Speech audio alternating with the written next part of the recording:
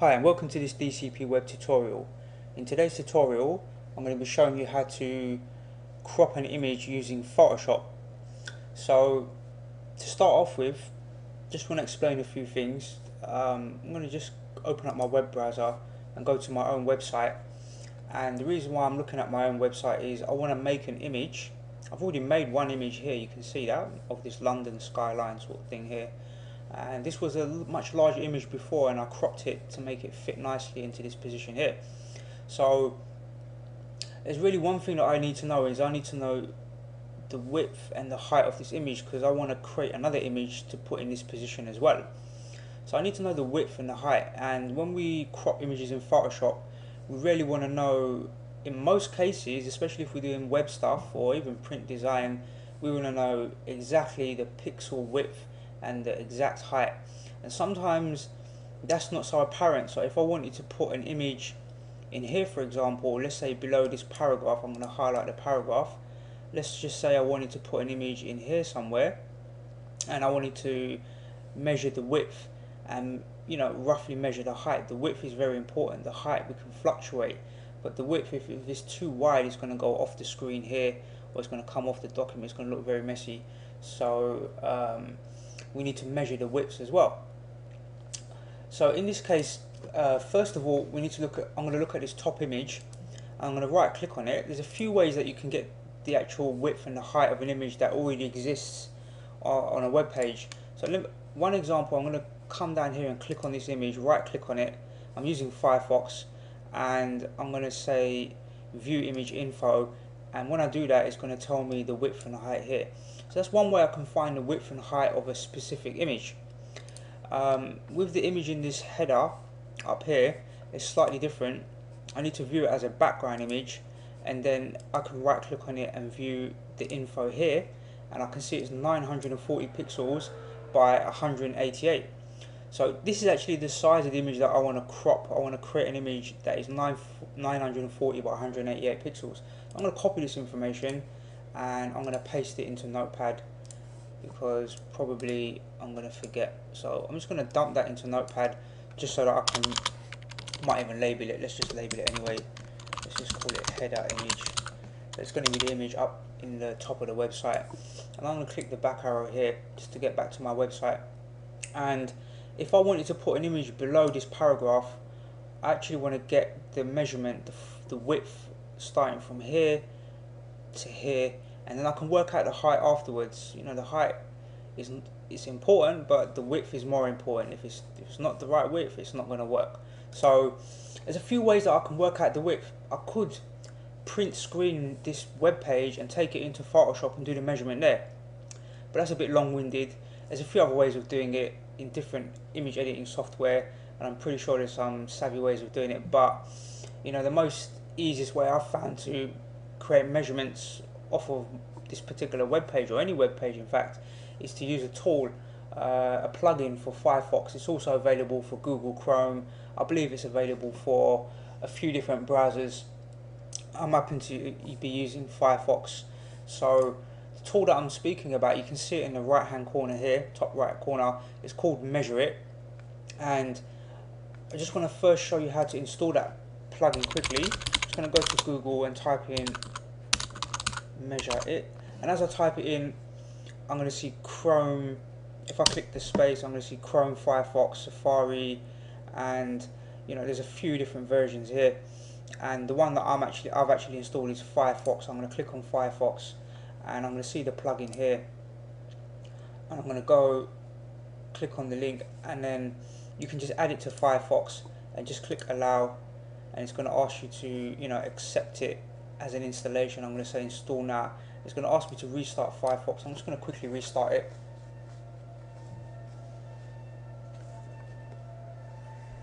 And I can close this down. Now that plugin is installed, I've already installed it already, but that's just the process of getting the plugin installed.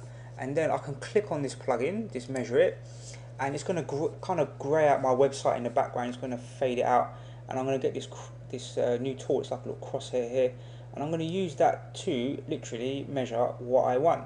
So I want the image that I'm going to crop, in this case, to be 660 pixels wide. It might be a little bit difficult to see, but it's 660 pixels wide, and the height, really, I can judge that for myself. This is 130 pixels, so let's say we wanted it to be 250 pixels. You know, let's just see what 250 will. That's probably a bit too big. So let's make it 200. So 660 pixels by 200. So let's make a little note of that. So we're going to crop two images. We're going to crop one for this and then another one for this section here. So we're going to do 660 pixels by 200 pixels. And we're just going to write here main content, for example, just so that we know it's going to go into the main content area here. Okay, that's really done. So, you know, you don't really have to do that process, but it's worth having that information, the sizing information up front before you crop your image. It's going to save you a lot of time, a lot of headache having to keep going back to Photoshop to edit the file. Now that I know this, it's going to make my life a lot easier. So try and do that, especially if you're doing any web work or any print work. Try and work out your measurements before you do your cropping. Okay, let's forget about the website for the minute. And I've got this folder on my desktop, and inside this folder I've got an image. So it's worth having this information in Notepad, because you can see, let's just open the image and look at it, and I want to crop some of this image out and use it in the header just as an example, and also use it in the content area of my website. I'm only doing this as an example. I wouldn't particularly use this particular image, but in this sample I'm going to use this image because it's very wide, and it's much wider than the image that I actually want to create. So one thing to note here, you can see the dimension is 6076 by 2303 pixels, and it's a 2.13 megabyte file. So this is, I could in theory upload this image straight to my website, but it's going to take forever to download this 2 megabyte file. It's just way too big. So we want to do some work to this and crop it to this size and then crop it to this size afterwards. Okay, so I'm going to go and load up Photoshop. And when Photoshop loads up, I'm going to drag and drop this image into Photoshop. And that's going to load up. It's going to load up, as default, it's going to load up as a background image. So I'm going to right click on here and I'm going to say layer from background. And I'm going to click OK, just accept the defaults. And I'm going to be able to manipulate this image now. And there's loads of tools down the side here, all these different tools. I'm going to do other tutorials explaining some of these other tools. And then you've got text writing tools and so forth. But this is really the tool we want to look at today. It's called the crop tool. And if you notice, when I hover over it, it's got the letter C. And if you can try and memorize these hotkeys, so if I press the letter C on my keyboard, it's going to go and select that tool. So I have to keep coming to select this tool. You can use the keyboard to do that, or you can just click on it. And if you hold the mouse button down, you see there's some other options here. There's slice tool and slice select tool. So if you see these ones here, you can hold the mouse down and make sure you select the crop tool here. This is the one that we want to use. Now, if we look at that little notepad file we had, let's have a look here. We want it to be 940 pixels by 188 pixels.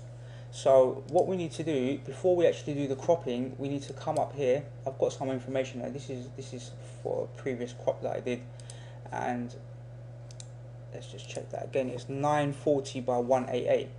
So in here I'm going to write 940, and I'm going to put px. This stands for pixel, and I'm going to put 188 and pixel, and the resolution I'm going to set it at 72 pixels per inch. The reason I'm setting it to 72 is because I'm going to export this and I want to save it for using on my website. Now if I set it to a much higher resolution, that might have been good for print design work, but we're not doing printing today in this example. This is really for, you know, adding this image to a website. So now that I've got these settings set up correctly at the top here, this is why it was really important to get the measurements first on the website. When I select the tool and I drag, you can see that it's almost constrained. It's giving me the shape of the image that I want. It's almost like a landscape image. You can see that.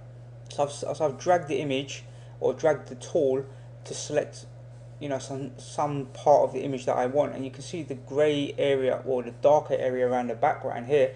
That's what's going to get cut away, and I'm going to be left with this part of the content here.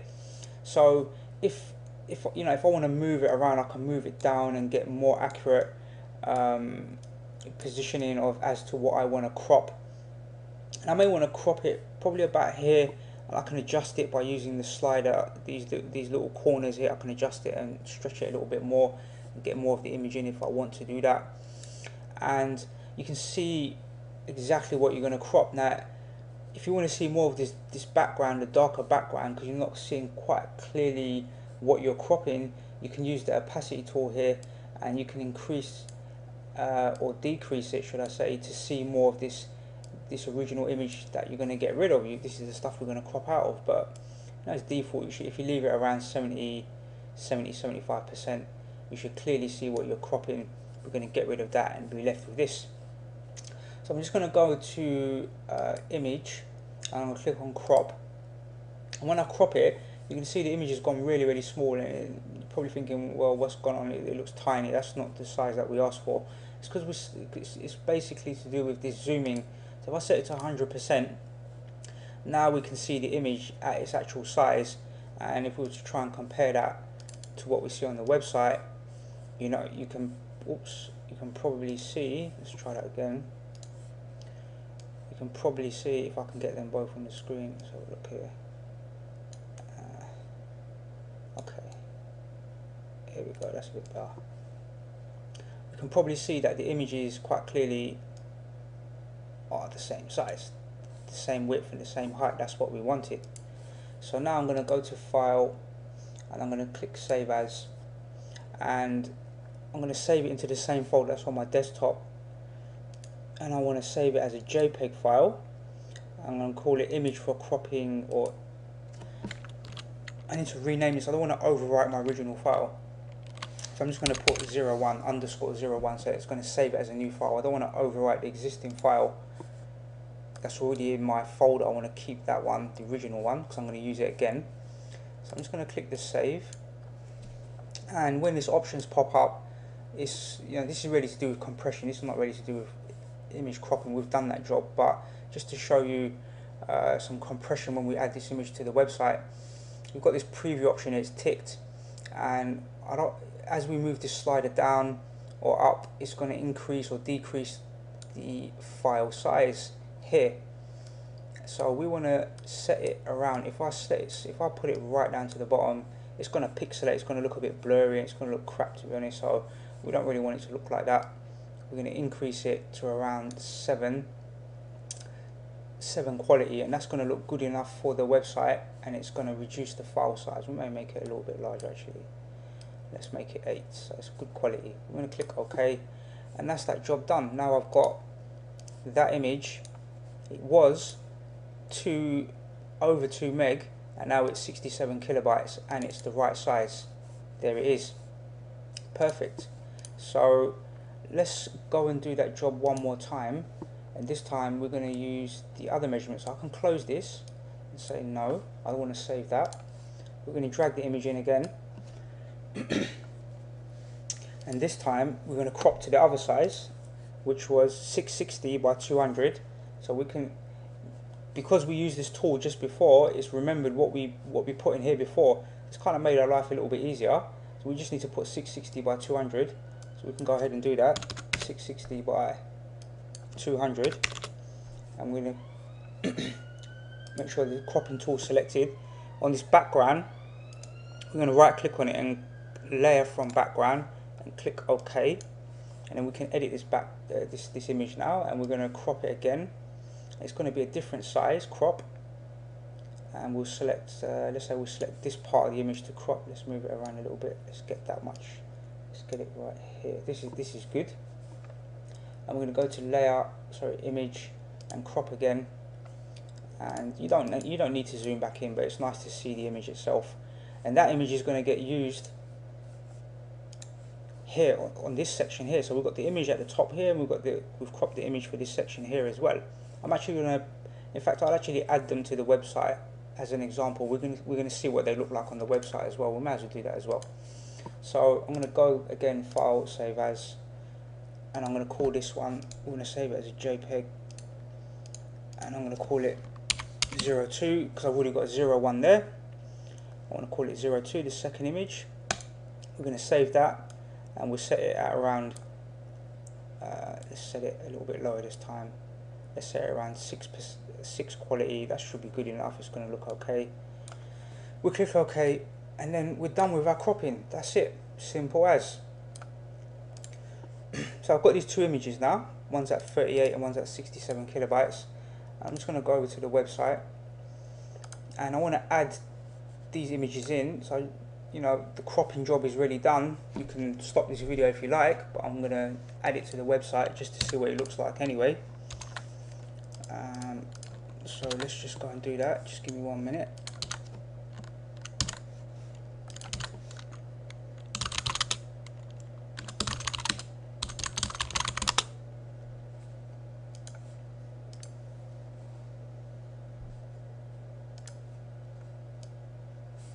So I'm just in my admin control panel. I'm going to edit the home page, and you can see this image here. I'm going to actually upload the image, the two images that I have, and I'm going to upload them into my home directory. So I'm going to browse and go to my desktop, and I'm going to select image 01. I'm going to upload that. I'm going to browse again. I'm going to upload both images, and I'm going to upload that one as well. Okay, so I've got the images. Let's just click on that and select it. I need this bit of information here. I can then cancel that. I'm just going to paste this. I need this bit of info, and I want to go in here and edit this content.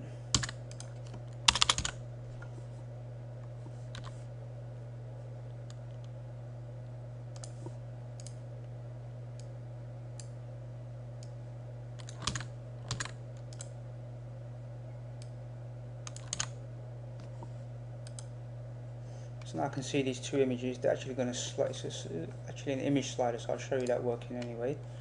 And then I want to add the second image. Let's just say we want to add it just below this first paragraph here as an example. I'm going to go ahead and do that as well.